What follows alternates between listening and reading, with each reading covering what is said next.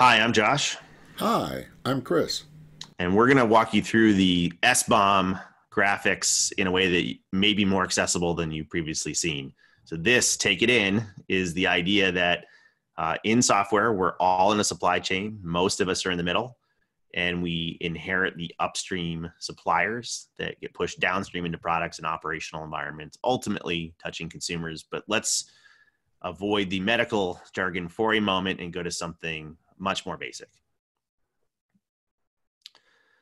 So I make homemade granola bars, and I made the mistake of sharing one of them with Chris at one of the in-person meetings. And they're delicious.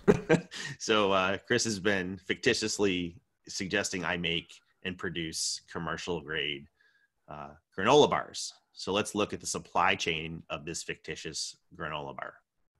So I get these fantastic oats from the farmer's market, Stacy's oats. I have no idea what's in them, but they're tastier than just raw oats. I use some very locally sourced sea salt, some cashews right off the tree, some honey cultivated by the finest of my local bees. And I also buy some caramel from the confectionery stand at the farmer's market. So these are my ingredients. But in the notion and nomenclature of the NTA SBOM, essentially some of these are atomic parts, right? Salt, cashews, honey, and some are compound parts, which they themselves may have a supplier. What goes into them is currently opaque to me. Then there's the final goods assembler, which may be my granola bar. And they're delicious. You're too kind.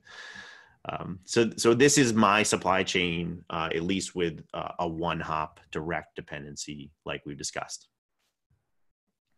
Now, I want to distribute these into certain grocery stores. Some of them are boutique and some have an aesthetic and a set of values that they promulgate. This particular one, this health food store, wants to make sure it's allergy friendly and it's clear where the sourcing materials come from. So I want to sell through this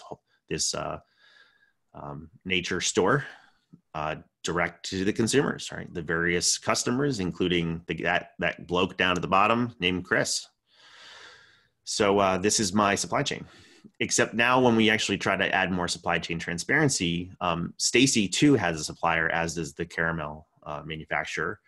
I come to learn that she uses raw oats, cane sugar, and peanuts in her ingredients list. And obviously caramel is a pretty simplistic version of milk or cream plus sugar as well. So putting this into our nomenclature, these atomic parts are then aggregated into these compound parts of Stacy's oats and the caramel into Josh's granola bar. And they're delicious. Sold into the marketplace to these 1 through N consumers. Here's the challenge. Not everybody can eat peanuts. And had I not been transparent about the full list of my ingredients, someone could have had an allergic response or allergic reaction.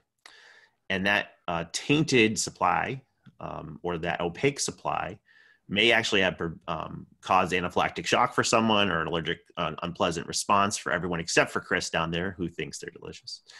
But it also may have denied me access to that marketplace specifically. Maybe someone else would sell it. Maybe I could sell direct, but that fuller, more transparent supply chain at least allows the market to make informed risk decisions.